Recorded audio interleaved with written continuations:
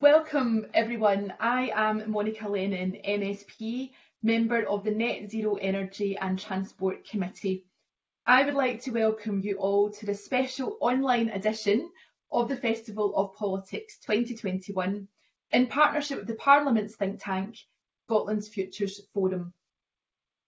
Today's panel is titled Fast Fashion and is held in partnership with Zero Waste Scotland.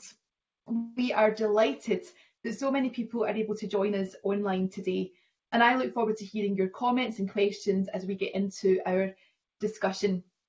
Fashion is one of the world's biggest polluters. Even worse, 300,000 tonnes of used clothes are burned or buried in landfill annually. Much of this is unworn as manufacturers dispose of unsold stock. And the UK is one of the worst offenders when it comes to buying disposable clothes, with the average person buying more clothes per capita than any country in Europe. So, how do we help fast fashion fans understand why it's now time to make radical changes in our clothing manufacturing and buying habits? And what exactly are we asking people to do? Well, this panel aims to address all of these questions in the next 60 minutes, so do stay with us.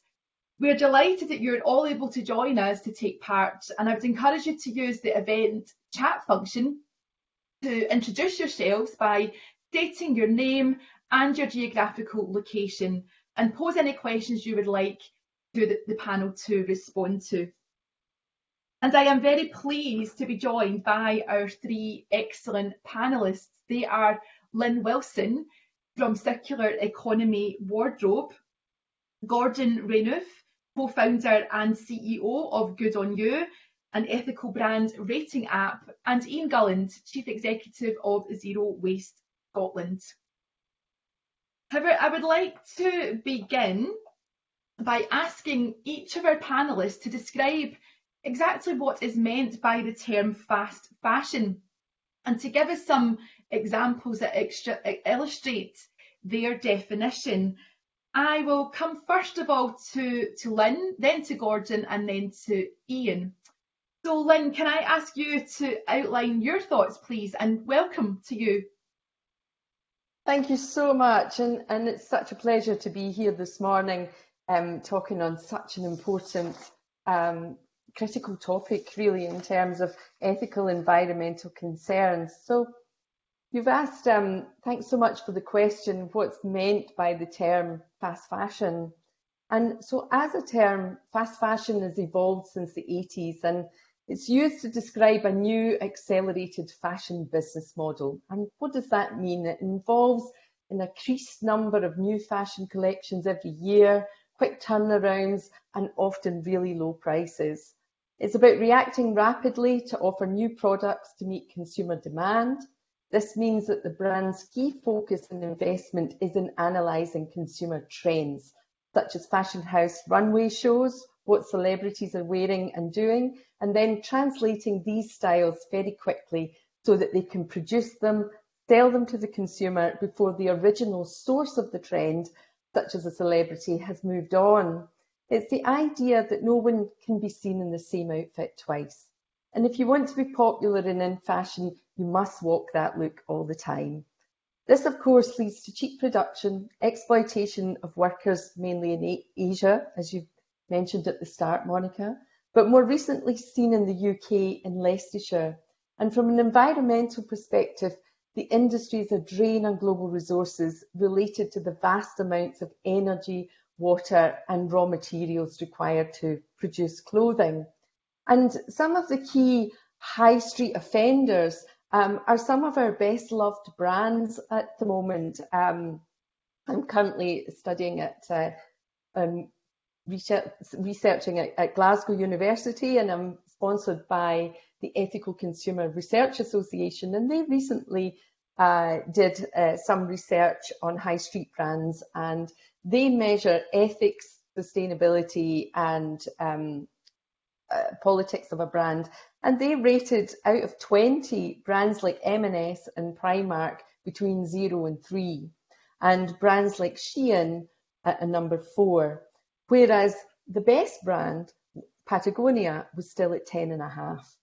So that's a really poor rating in terms of taking the whole concept of fashion and how it impacts environmentally and from a people perspective and the politics of brands. But of course, there are some really key offenders that, such as Shein at the minute, I would say, is one of the main offenders in terms of accessing young people through social media and using social media influencers. And there's lots of jargon associated with that, such as having a brand drop, a fashion drop, where, say, 70 to 100 garments are dropped in the 1 week onto a website. And it's about creating a frenzy, creating an excitement for consumers to get ready for the drop. And then clothing can be as much as £1.99 for a little wrap top. And that's just not sustainable, either ethically or environmentally. So thank you. I'll pass over to my colleagues. Thank you, Lynn. Over to Gordon for his thoughts on fast fashion. Good morning, everybody. It's great to be here, coming from a fair way away. I hope my accent is able to be understood. So I agree with everything Lynn said about the nature of the industry, the fast fashion industry, and where it's come from. I think I'd add three interesting points. One is that another attribute of fast fashion is that it has a marketing campaign structured around that idea of you want stuff cheap, you want to be changing your fashion, changing your look all the time, that it's, you know, an essential part of your identity that you be doing that. And a lot of people, particularly young people, buy into that. And so that's one of the elements that is very concerning. I think a second element is that, or if we think about why this is a problem, as Monica said at the introduction, fashion is a large source of pollution in the current context leading up to the climate summit, to COP. We know the UN Environment Programme has identified that fashion is responsible for 8 to 10% of global greenhouse gas emissions. And that's about the fifth most polluting industry in the world in terms of greenhouse gas emissions. Fashion has a lot of other impacts in terms of, it's now, I think, more of an impact on forests through the use primarily of viscose than the paper industry. Like 30 years ago, we wanted to stop the paper industry chopping down all the trees, and we've got much better at recycling and using sustainable forestry for that. But actually, viscose is now a really important part of deforestation. So there are a lot of environmental impacts, a lot of impacts on workers. Something like 80 million people work in the fashion industry, most of them women, most of them in developing countries, most of them in poor working conditions, even unsafe working conditions, and very few of them paid a living wage. So we've got all these reasons why we have a problem. We've got all the things Lynn said about the character of the brands that do this. And I think one more thing is that what's changed, I think, in the last 10 years is that brands have become aware that they need to be saying something about their sustainability, that people are kind of, at least some of their customers are onto them and they have higher expectations. And so that gives rise to certain kinds of greenwashing. And it also gives rise to a bit of a hierarchy in which fast fashion brands are doing stuff and which fast fashions are not doing anything. By stuff, I mean positive steps for the environment and labour. And so Good On You rates more than 3,000 fashion brands for their impact on people, planet and animals. And a lot of the large, famous fast fashion brands score 2 or even 3 out of 5 on our system. But a lot of the newer brands are scoring 1. So in that latter category, we're talking about brands like Fashion Nova or Romway or Shein, as Lynn has mentioned. And what we do see is brands trying to address some of their impacts, and some of the bigger, more established brands like H&M and Zara are doing more than some of these newer entrants like Shein and Fashion Nova. And what we see is a kind of a mix of doing stuff that's real and doing stuff which is greenwashing. So when a brand says, hey, we've got this organic cotton line, we're using sustainable materials, but it's only 1%, 0.5% of their production, it gives them a nice glow. I feel good because I'm buying from a brand. And I went into that shop because they had organic stuff, but actually they don't have much. And I like that dress and that one, and none of them use organic cotton. So a researcher recently looked at Shein, and they make tens of thousands of dress styles at any one time. And they go on about how they use good materials, for example, recycled content. She could count 64 dresses out of tens of thousands that actually use that preferable material. So I'll stop there. So the 3 points I'm making, they're marketing at you. They're having a really bad environmental and labour impact. And there's this emerging trend to position themselves as sustainable or slightly sustainable when they're not. Thank you, Gordon, and thank you for joining us from Australia today. I think Ian is next, and he's, I think, still in Scotland. He's still quite close to where I am just now. But Ian, what does fast fashion mean to you?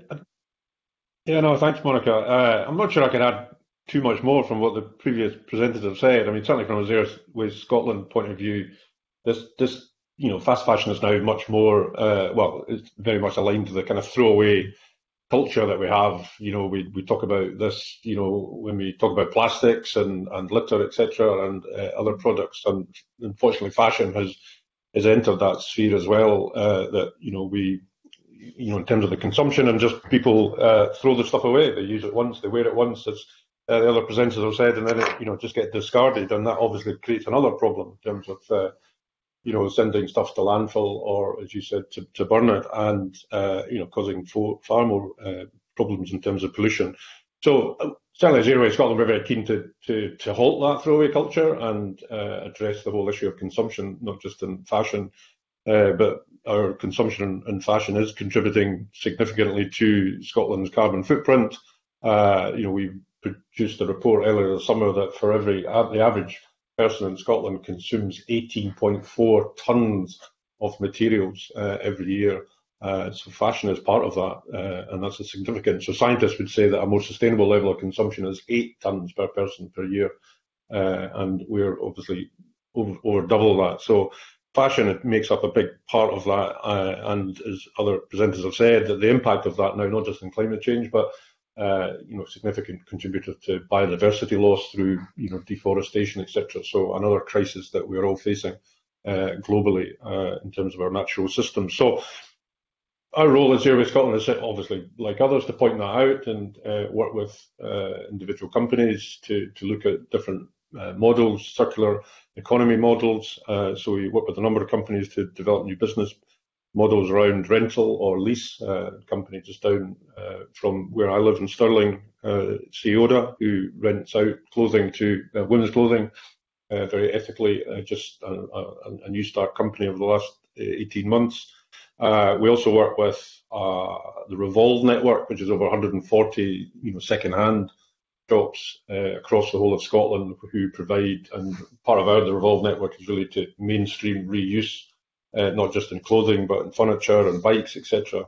In the high street, provide a very a worthwhile shopping experience as well, which is part of that, raising the profile of reuse, and that we've seen that grow and develop certainly over the last couple of years. Obviously, there's been impacts from COVID.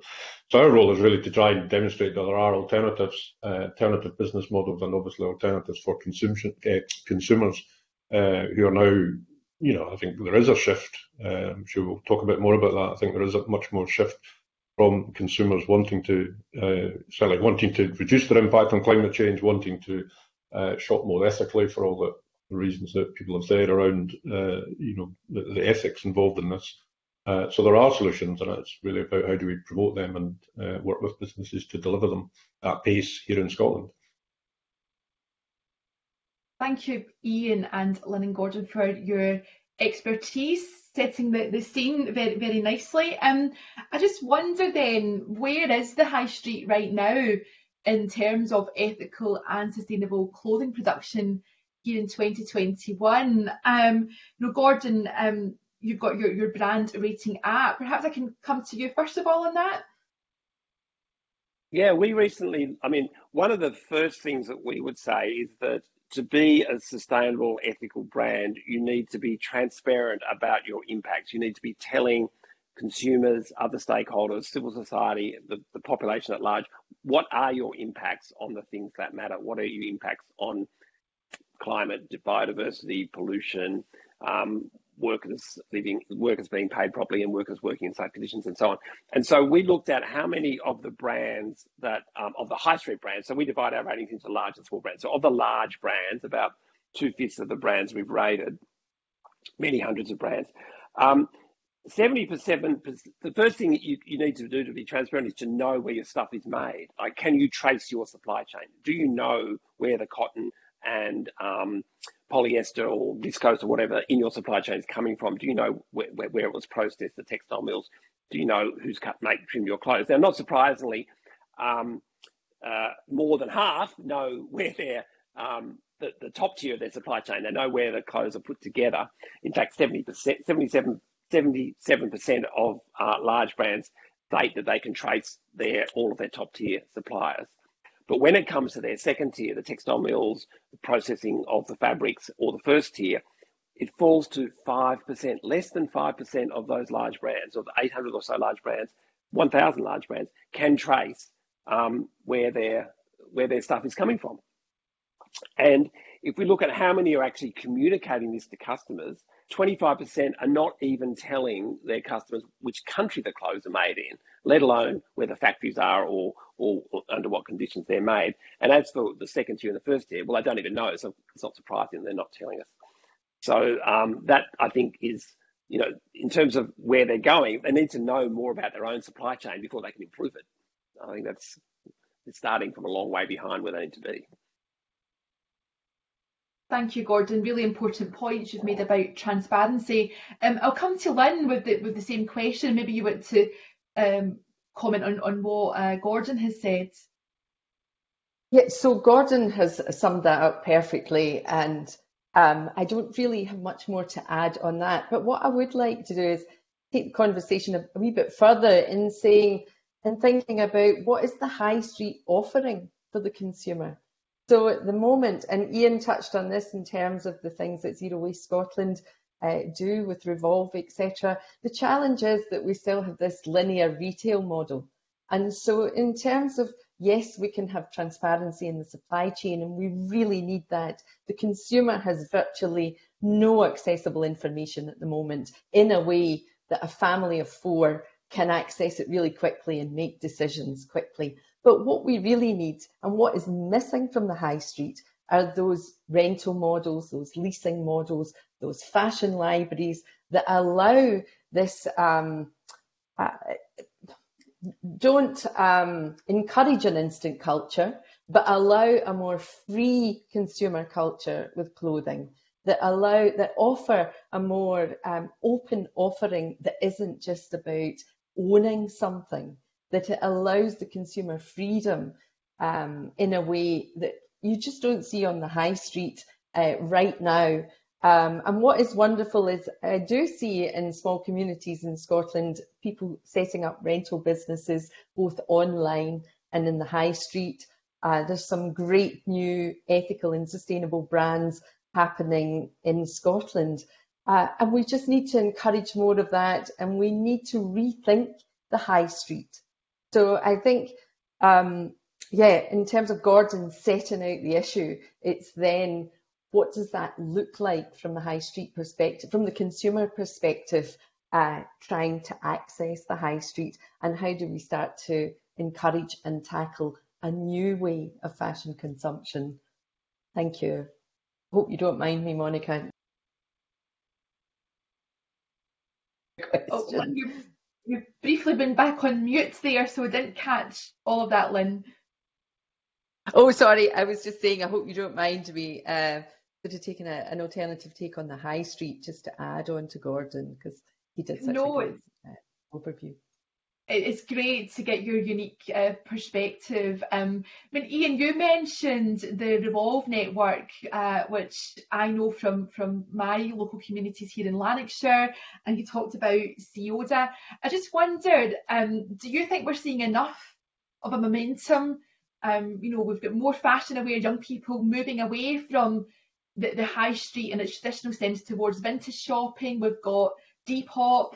We're seeing more interest in hiring wedding wear, formal wear, dresses and so on. But, are we seeing enough momentum around that, Ian? Yeah, it's a good question. I mean, at one level, on a personal level, I think there is, because I'm obviously, Zero Waste Scotland, we work with businesses around this space and we work with consumers. And also, anecdotally, I have two teenage daughters who shop vintage, who use Depop and all these sort of things. So I'm very aware of that, and I'm aware of these platforms and how they're developing. So clearly, it feels like there is momentum. I think that's very positive, and I think you'll say it is particularly being driven by younger people. And the Revolve network does help. It mainstreams and raises the profile of second-hand across Scotland and making it more accessible. But I think at the same time, online consumption is relatively easy, very easy for people in terms of consumption, and it's possibly been relied upon a lot during the kind of pandemic when we couldn't get out to the shop. So people are getting that. So it's almost like we're competing still.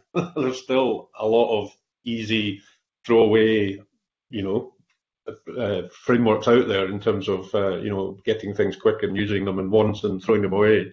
I do think momentum's shifting, and I'm encouraged by that. And I think, going back to the points that Lynn is making, it is about the accessibilities they offer, not just online, but in the shops. Are the big retailers, are the big brands, giving information about this, talking about alternatives, or even take back themselves? I mean, some shops prior to the pandemic were looking at that. Even some of the big retailers were looking at swapping and things like that, offering incentives for people to bring stuff back. So I think there's more of a role that they could do in terms of mainstreaming it. So it's not something you have to hunt out, the second-hand shops or such like. You see it much more in the kind of mainstream. But I do think it's a bit of the offer, and I think the transparency thing is really. Yeah, I agree, and we work with a lot of businesses, a lot of corporates in the circular economy space, not just in fashion. And I think there is a nervousness because they know that they need to get this right. But why they're not talking about it is because they know if somebody comes and asks them the question that they cannot provide that information. So there's a kind of real appetite at the moment for a lot of corporates to try and get that sorted. But in the meantime, they're saying, look, we're not telling anybody because, it's embarrassing.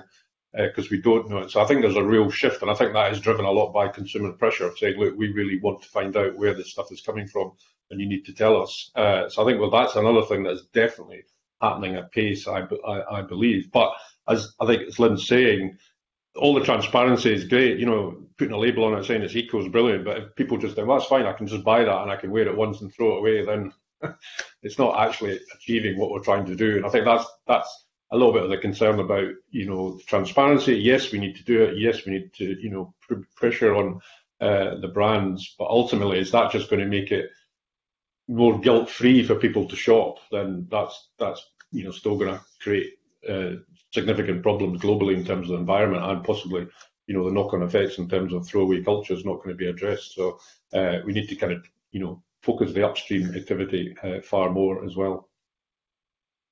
Can I just add that it's definitely true that transparency is not a solution itself, it's a starting point, and that once brands are transparent, you can start to assess how they're tackling the full range of material impacts, including to what extent they're engaging with the circular economy. So if you take good on use brand assessment methodologies, for example, if brands will get a higher score if they offer resale programs, they'll have a higher score if they have long-lasting, high-quality garments, which is the other side of the circular economy thing, is things that will in fact last, and so on. Going back to your actual question about the original question about the degree of interest, I mean, what's really interesting is, I mean, we have, and we're a small, tiny startup from Australia, but we have 1 million people each month looking at our site, looking for information about sustainable fashion, looking to check out which brands are better. And I think the other thing, just to bring together something that Ian and Lynn have been saying, is that from a consumer point of view, there's a lot of information out there. What should you think about the most? And I think there are probably 4 things. One is, think about how you can consume in a more long-lasting way. And I think that has 3 elements. One is exactly what Lynn said, where appropriate, use a rental model or a resale model. The second one is, if it's your taste, get involved in repairs or even upcycling. So you can fix things.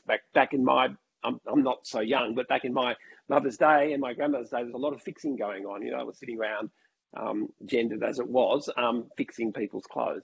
And that's not so common these days. So first one, buy in a way that's sustainable. First of all, buy high quality resale or rental, and then secondly, repair. And then the third one is when you do buy new, buy from a sustainable brand. And just going back to the fast fashion mindset, sometimes people object to buying higher quality sustainable clothes on the basis that they cost more. And the really interesting thing about fashion is that the price, we spend as households the same amount of money we spent on clothes 20 years ago. 7% of household income is allocated to clothing, same proportion 20, 30 years ago. But we buy 4 times as much stuff with that money. So the price has gone down by 200, 300, 400%.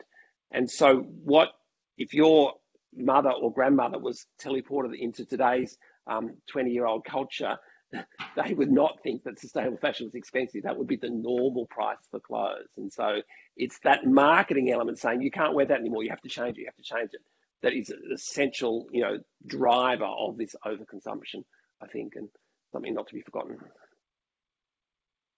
Thank you, Gordon. Now, this is all really fascinating, but we've got our audience with us today. Some people might be hearing something that's familiar to them, but others might be quite new to the topic. So got a really interesting point in question from Dewey, which I'm going to point to Ian to answer. It might be slightly technical, but we've made the points about transparency in terms of the manufacturers and the brands. I think Dewey is finding it a little hard to accept, Ian, your contention that each person discards 8 tonnes of material a year. It does sound an enormous amount. So would you be able to clarify for Dewey the basis for that data? How are these measurements collated, and how can we be transparent around that? Ian? Yeah, so we produced a report earlier this summer, which is basically Scotland's material flow account, which basically understands all of the materials that we consume here in Scotland, or some of which obviously we export. So we export material to other parts of the world. So it's a kind of, our total footprint in terms of material for Scotland is something in the region of 100 million tonnes that we consume into our economy, both from raw materials here in Scotland and imports. So that 100 million tonnes goes into our economy, but that basically works out at 18.4 tonnes per person. So it's our economy that is consuming it, but we, as part of that consumption, both independently as consumers, but also in the, through the businesses and even public sector spend as well. So it's an average per person, and it's really just demonstrating that Scotland is, consuming way above the more sustainable level of 8. That's what scientists would say the most sustainable for an economy is 8 tonnes per person per year, but we're at 18.4. So, we're all responsible for that, and not just what we do at home, but the wider economy as well. And driving cars or whatever, all of that consumes raw materials. And the infrastructure that we use and is deployed on our benefits, consumes materials. Thank you for that, Ian. So I wonder. We've talked about legislation and transparency and labelling, and I suppose mislabelling, because sometimes we do see things marketed as organic or eco-friendly, but Gordon touched on this concept of greenwashing. So I wonder, I'll come to Lynn first of all, and then perhaps Gordon, but how important is legislation and enforcement around labelling? Yeah, so in the Fixing Fashion report that the UK government was involved in that the fashion campaign, fashion revolution, fashion campaigners were really calling for a due diligence law, and that due diligence law goes beyond the Modern Slavery Act, and that's about ensuring that brands are identifying their supply chain and making it public. And things like preventing modern slavery and environmental pollution by knowing what's in their supply chain. So what Gordon is saying, but putting this into a due diligence law. And this is so that the brands can mitigate and ultimately account for how they manage what they're actually doing. So it's also to act as a lever for the brands to be able to follow guidelines, to follow a law that they need to comply with, but it should be helpful for everyone. And in relation to that, sorry, I've got some notes here. I just wanted to get my facts right, so that's why I've got some notes. And so it's the idea of something like a public database of companies, just like Gordon's company does at the moment, where they are a non-profit, Gordon, or a for-profit, your company? We're a social impact for-profit. Okay, so but if something like that was mandatory for consumers, where they could go and identify a brand and identify what they're doing. But they also, in this report, recommend it for public procurement. And I think this is really interesting, given that I think at the start in the global pandemic, SEPA reported that 6,000 tonnes of face coverings were estimated to have been landfilled in the first stage of the pandemic. So this pandemic has, from our own personal procurement, but from a public procurement perspective, meant a real impact on single-use devices, such as syringes and face coverings. And so looking at what does that due diligence law mean for consumers in terms of our public sphere as well as our own personal consumption would be really important under this law. And so, yeah, I think that from my perspective, that's the idea of a due diligence law is something that really could be looked into a lot further, and maybe something that Scotland could really champion. Thank you, Lynn. Yeah, oh, sorry. Just briefly, yeah, Lynn mentioned SEPA. So for anyone who's not within Scotland, that's the Scottish Environment Protection Agency. Yeah, Gordon, a due diligence law. Do we need that? Yeah, I think something like that is a good idea. So you asked about should we focus on claims that companies are making, which may be not entirely true or false. I think that is partly it's already the law, so it's really just a question of enforcement. I mean, companies may not mislead, but I think it's also perhaps it's an interesting issue, but it's not the core issue, which really is something like a due diligence law or perhaps a different version of the same thing, which is saying that companies should be required to disclose their impacts on modern slavery or their impacts on carbon use. And so a law which says disclose your total CO2 emissions across your supply chain. I mean, that's quite a simple idea. It doesn't require the companies to produce in one way or another. It just requires them to tell us how they're doing it. And this relates to a really important idea here. Sometimes when we think about, particularly about sustainability, we think, oh, those consumers, they're consuming all that stuff. They're very bad people. We should beat them up and make them feel guilty. Firstly, that doesn't work. And secondly, it's not the way I think about it at all. It's the opposite. We know that a majority of people say that they want to consume more sustainably. We know that about half of them actually feel bad when they're not able to consume more sustainably. So the motivation's there. What's the problem is that it's actually hard to do. That's the first thing. And secondly, consumers do have competing priorities, and we have to think about how they relate together. So nobody who says, hey, I want to be sustainable goes out to buy a sustainable piece of clothing. They're going to buy a piece of clothing because they have a particular need that they perceive. They want a dress to wear to a party, they want a suit to wear to work, whatever it may be. And so the framing, I think, is much better, is to say consumers, it's not you are obliged to buy the right stuff, it's you have a right to consume responsibly, you have a right to consume sustainably, and business and government need to support consumers to more easily exercise that right. And so a law which it requires brands to be transparent, a much stronger Modern Slavery Act combined with legislation which talks about other key issues like greenhouse gas impacts or deforestation impacts would be far more useful, I think, than simply policing false green claims. So that would give civil society, other companies, regulators and companies like mine the information we need to provide consumers with really easy to use information which will help them make more sustainable choices and in turn drive companies to do better simply because that's the way they're going to survive in the competitive marketplace.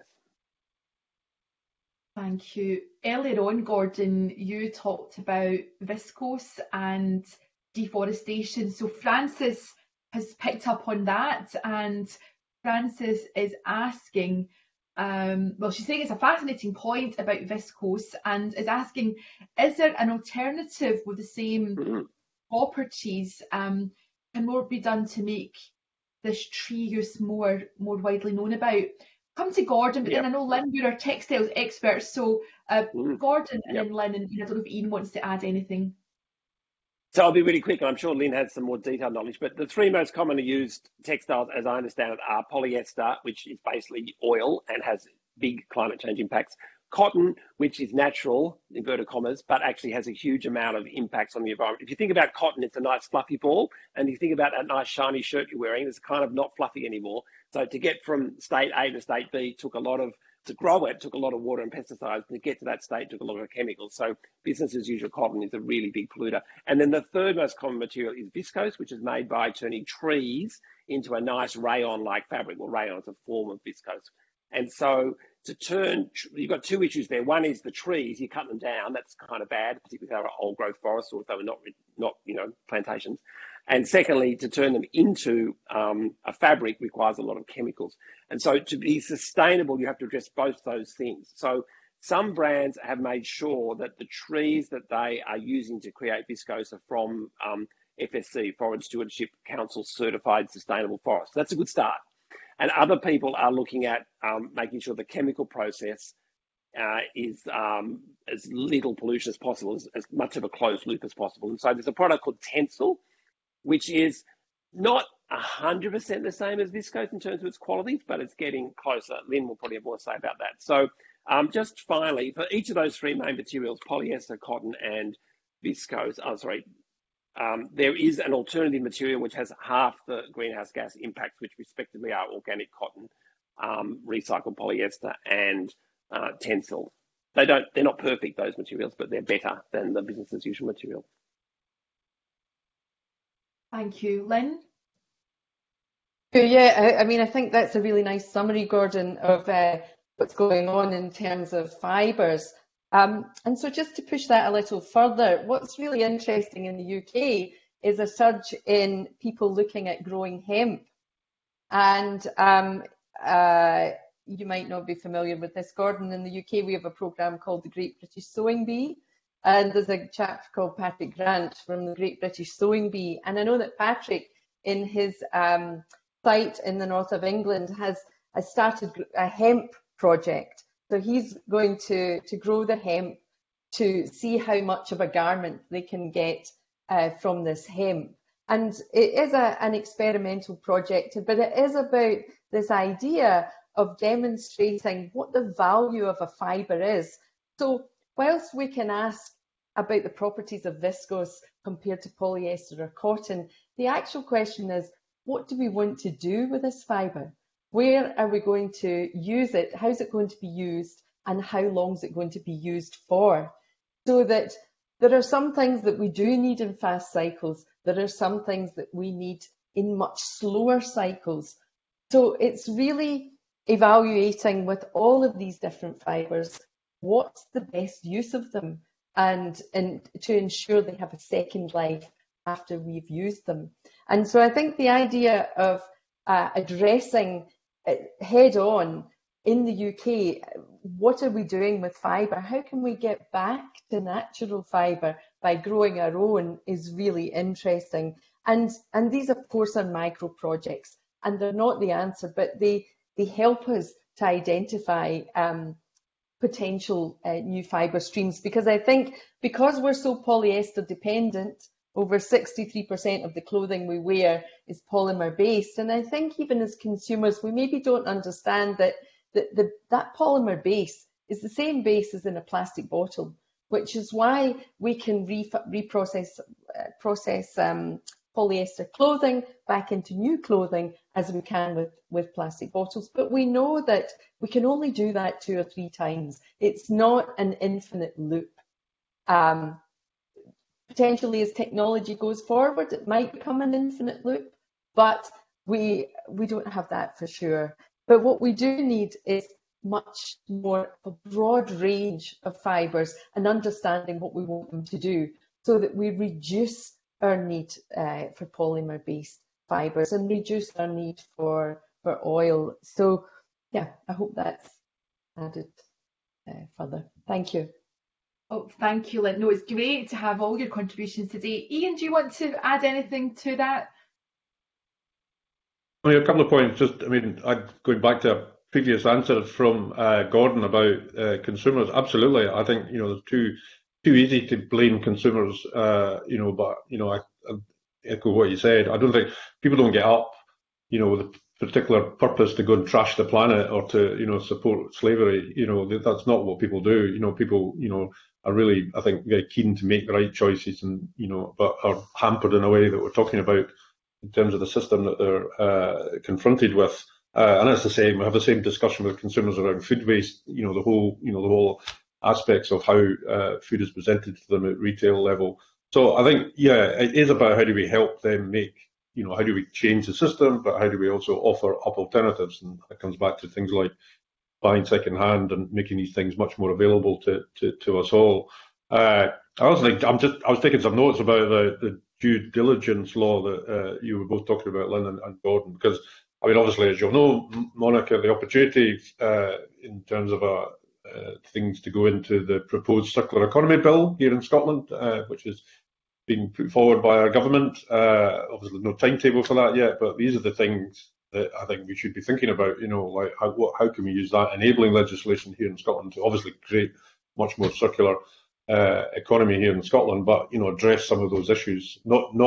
And certainly not just about how do we restrict things, but also how do we open up these opportunities for people to become more circular. So that was really interesting. I'm not obviously a fibre expert, but I am interested in that. Obviously, as Lynn will know, the whole plastic bottles opportunity to go back into other things like textiles or across the wider piece as well. And one of the things that we're very interested in is Scotland has moving to onshore quite a lot of healthcare protection equipment, in terms of plastics in the back of the pandemic. There's an opportunity as well for reusing plastic material from our waste streams, both at household level and industrial levels, to get that back into PPE equipment, which can be used and then recycled again. So that is a potential opportunity around the circular economy as we look to build a resilience in our supply chains around PPE equipment and using the raw materials that we already have in our waste stream. Just makes perfect sense. Thank you, Ian. I'm going to stick with you for a moment longer, because we've talked a lot about what governments can do in terms of legislation and enforcement, but we've got a question from Arlene, and she's asking, should governments introduce higher rates of tax on fast fashion companies and their products to encourage companies to move away from high volume turnaround products? Any thoughts on that, Ian? Yeah, it's a good question.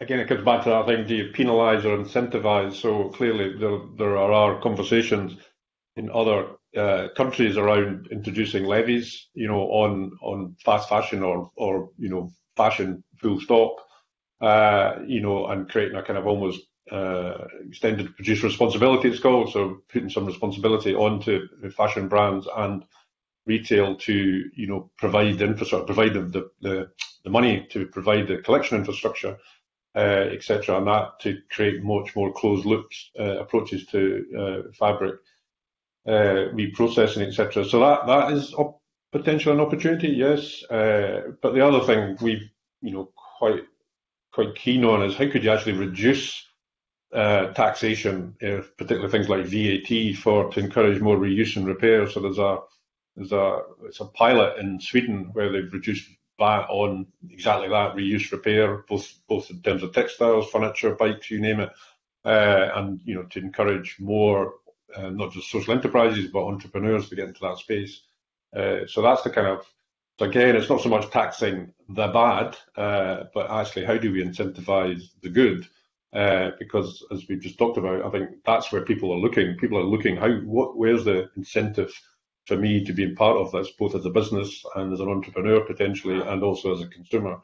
So incentivizing people in that space, I think, is we could get much further without changing tax systems full stop. even business rates, local business rates, things like that, being creative to create the much more of a kind of reuse repair hub or infrastructure at a local level. How do you incentivize more? And I mean, you mentioned high streets right at the beginning of the discussion. So how do we create more space for those people to provide those services and much more accessibly to the consumer in the first place? Thanks, Dean. So we're getting into carrots and sticks here. I'll come to Lynn and Gordon just briefly because we do have lots of other questions to come through. But Lynn and then Gordon, just your thoughts on what you've just heard.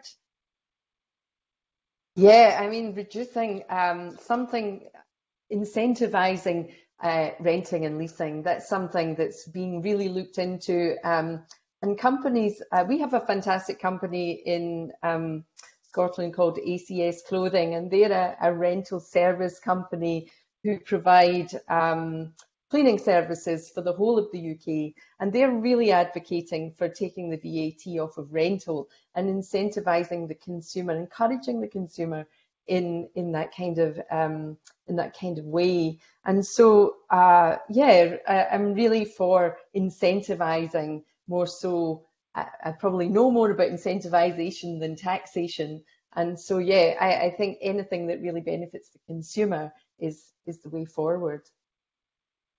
And one perspective I can add to that is that the ability of the consumer to find a sustainable option varies a lot in the categories of clothes and the price points. People will often say it's hard to find sustainable options at lower prices, and that's a particular challenge. But there are particular kinds of products and other aspects of clothing which are not well addressed by existing sustainable fashion brands. So plus size is quite hard to find sustainable fashion in a plus size.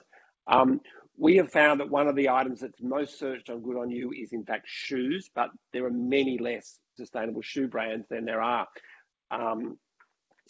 So I think some government support in terms of guidance to the industry saying, hey, when you're thinking about, I think the problem is that people go away and they think, I'm going to start a fast fashion brand, and they think of two things first. They think of, okay, so that means organic cotton, and that means t-shirts, right? And there are a lot of organic cotton t-shirt brands out there. We don't need any more organic cotton t-shirt brands right now.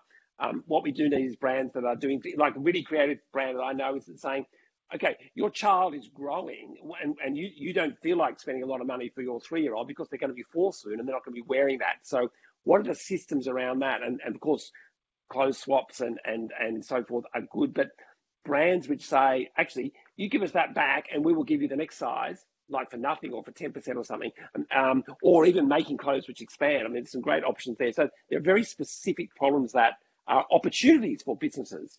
And so I think some work by government or others, including us, to kind of highlight that opportunity is a really interesting way forward. I just want to say one thing about looking at recycling PET bottles that Ian mentioned. I said before that the recycled polyester is roughly speaking 50% less greenhouse gas emissions than regular polyester, but unfortunately it's equally bad on the microplastics issue. That is small shedding of fibres that get into the water stream in particular and get into fish and get into us when we eat the fish. And so there's a difference between, recycled products which get washed a lot has that problem. So activewear made out of recycled polyester, maybe that's not great. Recycled products which tend to get hand washed, like swimwear, much less bad. Recycled products which you almost never wash, like shoes. So let's focus on making some sustainable shoes out of recycled PET, because that would also not have that, unwanted secondary attribute. Great. I'm giving you a project there. Thank you, Gordon. I'm going to try and squeeze in a few more questions, so I won't come to every panel member. Just really quickly, this is for Lynn. Rubina is asking, should wool be used more widely?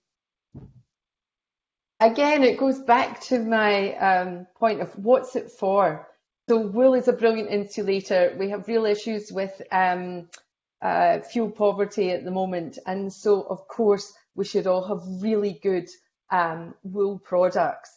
And it's a challenge because to get a really good wool product that's 100% wool, can be expensive. So wool is really important. But again, the challenge is that consumers don't often realise that they're not buying wool. And because we have such sophisticated fibre systems at the moment, we can be hoodwinked into thinking we're buying wool when we're actually buying polyester that doesn't have the same insulating properties. And so wool is a wonderful fibre, and it is a travesty that farmers in the UK cannot get money for their fleece, and so it's just uneconomic for them to sell their fleece, so they have to burn it. And so the idea of bringing back more wool production in the UK would be a really fantastic thing, but it has so many challenges. But what we do see is we see small croft communities, small crofters developing new fibres along the sort of animal chain, whether it's alpaca or yak or llama, and as well as wool fibres. And so again, these small batch manufacturers who are then can create these fabulous products, that I think the challenge is that they are then quite expensive. So that's when we can potentially look at a seasonal wardrobe. Can we lease a seasonal wardrobe? Can we lease our woolens? How do we circulate them more? So again, it goes back to what is it that we want wool to do? It is one of our key, most important fibres, but it's working with design and consumption to work out what do we want it to do. Thank you, Lynn. I just want to pick up on a question and a comment really from Margaret Caldwell, who's joined us today. Margaret is a concerned consumer, and she feels that the fast fashion industry is exploitative, both in terms of production and marketing, and nothing she's hearing makes her change that opinion, but she is glad to hear of initiatives to challenge that. We have touched on it briefly because we only have 60 minutes today, but we know that sustainable fashion has a close link with the labour unions and interest in this exploitation of garment workers around the globe. I wonder, Gordon, just maybe in a few seconds, can you say, are we still seeing these big brands still too wedded to their profit margins, or are we seeing an improvement in garment workers' terms and conditions? I think we can, so I'll try and be really quick. So 2013, terrible disaster in Bangladesh. Many people died in the factory collapse, and the fashion revolution movement was born, and this focus on transparency was born. And there has been a lot of steps forward in transparency about supply chains by many, but not all brands.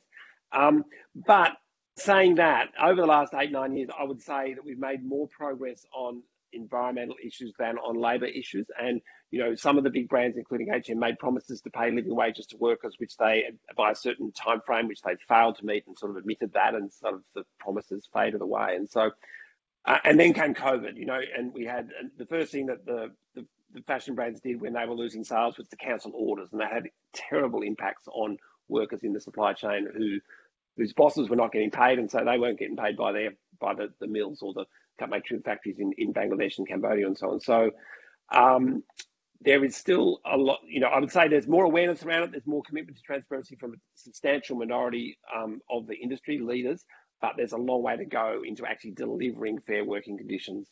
You know, so there's been a few bright spots, but, you know, we're not there. Thank you, Gordon. Well, I'm afraid we're going to have to move on so we can come to some closing remarks, but I want to thank everyone for their comments and questions. A nice comment from Sharon in the event chat. Ian mentioned Zero Waste Scotland's work with the Revolve network, and Sharon is saying that she donated the majority of her mother's clothes to Revolve and linked with the local women's aid so that they could use the points. So thank you, Sharon, for sharing that with us. Thank you all for your contributions. Before we come to close the event, I would like to give each of our panellists just 1 minute to sum up the issues raised in our discussion today. And if I can begin with Ian, we'll then move to Lynn and end with Gordon.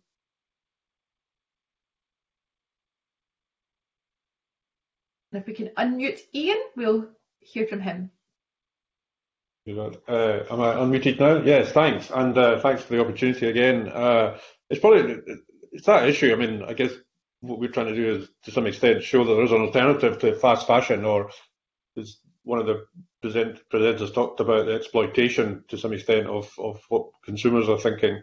So that's what it's about for us. There is an alternative. There is, trying to give that, opportunities here in Scotland to grow and develop, both as a business, and as a social movement as well, but and giving more power to the consumer to some extent to make the right choices. But yeah, I mean, another thing I think we probably haven't talked about, I think Gord talked about the cost of fashion. We should all use what we already have. I think there's a statistic around that the average UK household has £4,000 worth of clothing in their wardrobes, a third of which we haven't worn in a year. So there again, just before we even start thinking about where we're going to buy stuff, use what we've already got in our in our wardrobes. There's valuable clothing there.